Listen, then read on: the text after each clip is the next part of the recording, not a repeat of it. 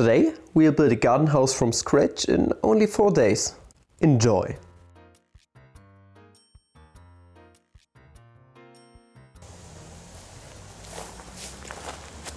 Good morning, fellow woodworkers! In the next few episodes I'm going to show you how to build this ugly piece of garbage right here. I know, it's not perfect, doesn't have windows yet, but this is for another episode.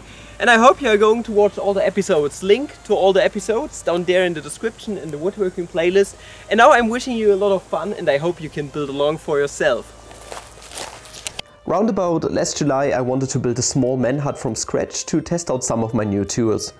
These are the approximate plans I created to get a better feel for all dimensions before getting started with the real thing. I was still a complete woodworking beginner when I built this project, but it still turned out pretty fine. The only bigger thing I ever created before that, my only real project, was the pet bunny hutch, link to the video down there in the description. So it was a pretty wild experience for me, but still a lot of fun. And now let's get to business. In Germany you can build a housing of up to 10 square meters in area without official permission. So I first dug out a 250 by 4 meter rectangular space. Next it was off to placing the foundation. I wanted it to sit perfectly rectangular in the hole, so I got creative and used a bit of simple maths. In order to get a 90-degree angle in the corner, I constructed a 90-degree triangle with two side lengths of 2.5 meters and 4 meters. By Pythagoras, the hypotenuse must be 4.72 meters long. So I took a non-elastic string of length 11.22 meters, fixed it in the corners, and the triangle that will be traced out will yield a perfect 90-degree angle. It's that easy. You won't use the mathematics you learned in school later in life, yeah, you bet you are going to use it somehow.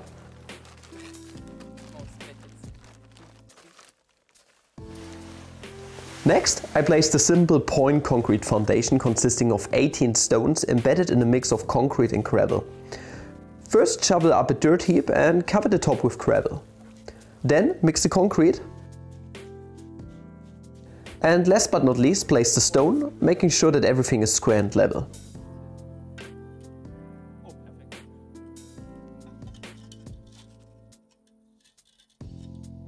And then I covered the heap with a bit more dirt to prevent the concrete from hardening too quickly in the high temperatures. Now for the wood. I first cut out the window frames from spruce stock using my miter saw, mitering all ends in the process too.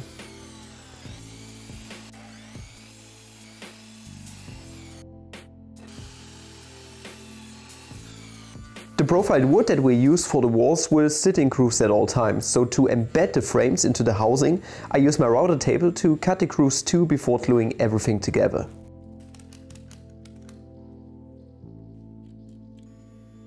Next comes the base that will sit in the foundation. The outer perimeter will once again be embedded with grooves in which the walls will sit.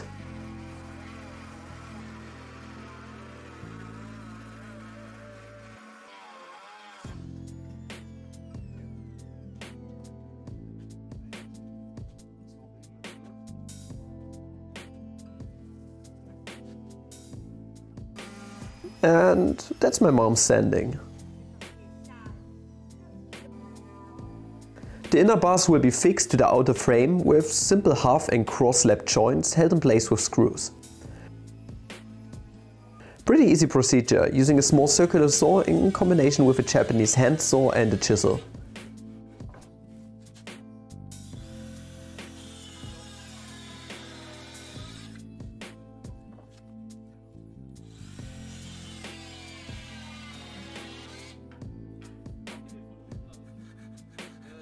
So proud of me, wife.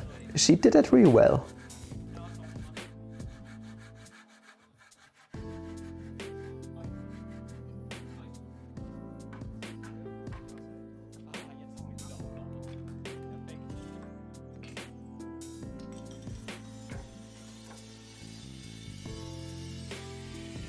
Then we laid it all out to see if all fits well and if the joints had some room for inevitable wood movement during the seasons.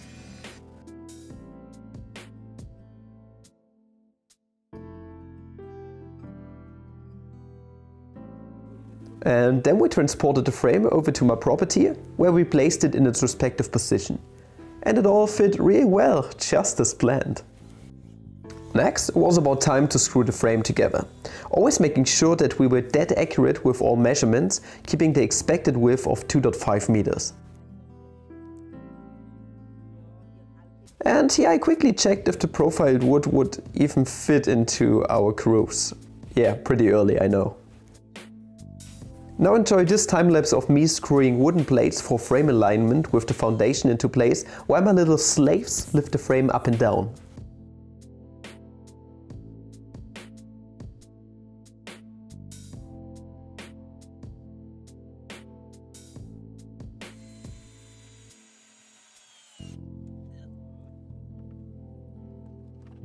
Next we fixed the 4 main pillars, which also had grooves routed into them, in place.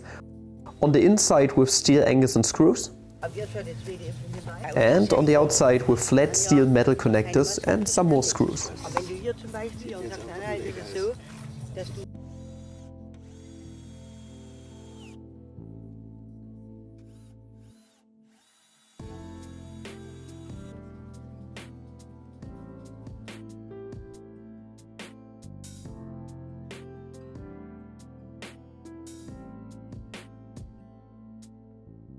By the same means, we installed a few more, but thinner pillars to thoroughly support the walls.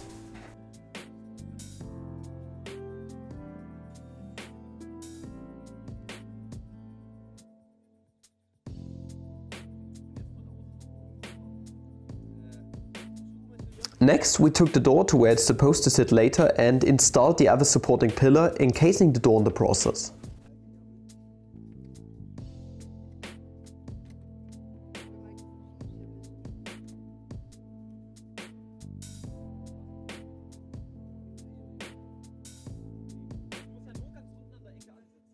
Kommt hier ein Ohrenschließer. Macht doch nichts. Einen Moment. And last but not least, we cut a few profile wood planks to size to check if they would all fit nicely into the frame. And they sure as hell did.